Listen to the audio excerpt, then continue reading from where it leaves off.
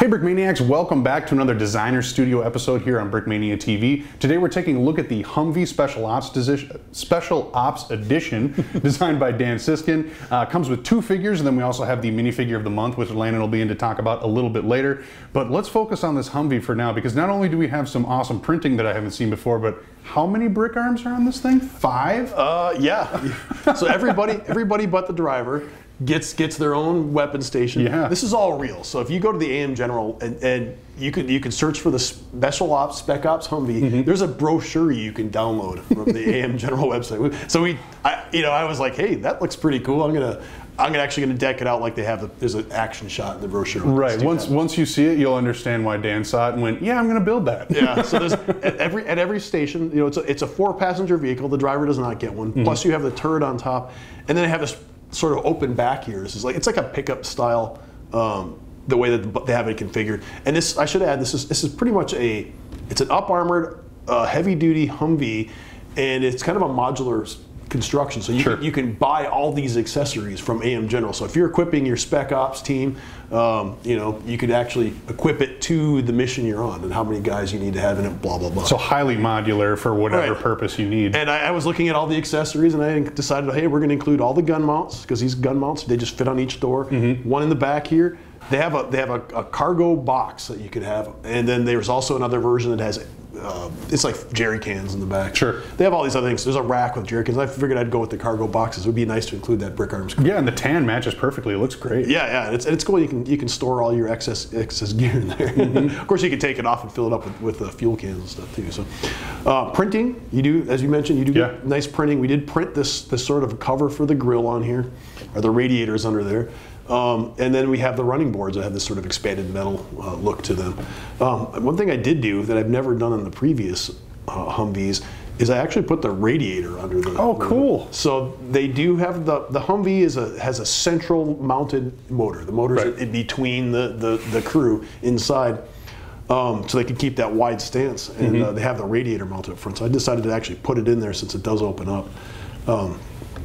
There are, of course, as you mentioned, all the brick arms. It comes with 4 brick arms, M240B. That's the rifle version of the M240 machine gun, and of course, it's Mod Deuce on top, M2HB.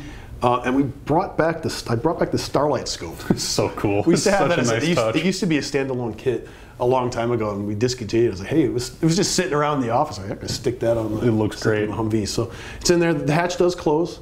I should point out, see, the turret does everything it should. There's a little platform for the guy to sit in there, or stand in there actually. And if you take the top off, take the turret off, you do have super easy access to the interior, so you can put your 4 guys in there. While the figures for this do not come with the brick arms vests, those figures will fit in here. Oh, so cool. it's designed specifically to function with the brick arms plate carriers, things like that. Sure. So because it does make your figure a lot bulkier, but the Humvee, a few years ago, I redesigned my model of it to accommodate all those brick arms plate carriers. Sure. Well, that's really, really cool. So not only can you fit your crew of printed figures in there, but if you want to load them up and really add that bulk, you can. Yeah, no problem whatsoever. It's perfectly designed for that. So if you want to use some of your old previous figures that maybe aren't printed all over, you can do that, or else maybe some of those tactical vests that we actually printed up. So. Well, and we were talking beforehand too. So that printing on the windshield is brand new as well, right? Yeah, straight down the middle there. Right. I totally forgot about that. It is kind of a new innovation. Years ago, when I rotated the windows from sideways to upright for strength, we lost that seam down the middle. Right. And which is kind of iconic. Right. It is part of the trademark signature of the Humvee brand. And I have it back, and they were able to print on there. So we have some new printers, and we were able to use the technology that we have to the fullest, and we're gonna keep continuing to push the limits on printing, as you'll see with the stuff that Lando has done with the figures too. Yeah, which is really, really awesome. Okay, cool. So is that everything you want to cover for this bad boy? I think so. I mean, you can spare take tire in the back. Yeah, there is a spare tire. If you wanted to, you could pull off the box on the back. It is. If you have one of the other Humvees, you'll know how to make the bumper, the tailgate that goes on the back there. Of course, you can take this platform off and run it without the crate on it as well. Sure. You have your guy standing on the back bumper, and you're ready go for into battle with all guns blazing. And I should point out that these doors do open. Of course, You don't have to go through the roof. right. The doors do open, which of course they should on every vehicle. All right, so now let's kick it over to Landon because this kit comes with 2 awesome figures, and then we also have a minifigure of the month that goes with it. So we'll turn it over to him. Cool. Been very excited to make this. This is the debut of Brickmania's interpretation, I guess, of AOR1 camouflage. Oh, cool. So that's a camouflage pattern used extensively by Navy SEALs in kind of an arid environment. Pixelated digital camo, very similar to Marpat, but this is kind of the Navy's take on it. So we have 3 figures, so 2 in the kit, and then the standalone minifigure of the month. They're all wearing similar gear, and there's sort of configurations of camouflage patterns. So you would see them wearing this AOR1 camo along with Marpat camo as well, because Marpat's pretty easy to get a hold of. It's civilian purchase, so you'd see them kind of mixing and matching gear. AOR1 wasn't as easy to get a hold of for some of the gear, so you'd see them kind of just whatever they can get their hands on, I guess. Yeah, absolutely. On this guy we have the custom printed, 3D printed fast helmet, which is really awesome with this simulated spray paint. It's like laundry bag camouflage. They put their laundry bag on top and spray paint to get that sort of snakeskin look. You'll see that on the weapons as well. On the perfect caliber SOP mod over here, I have a similar effect going on. Anyways, back to this guy. We have this helmet harness going all the way around the head, just for that extra level of detail.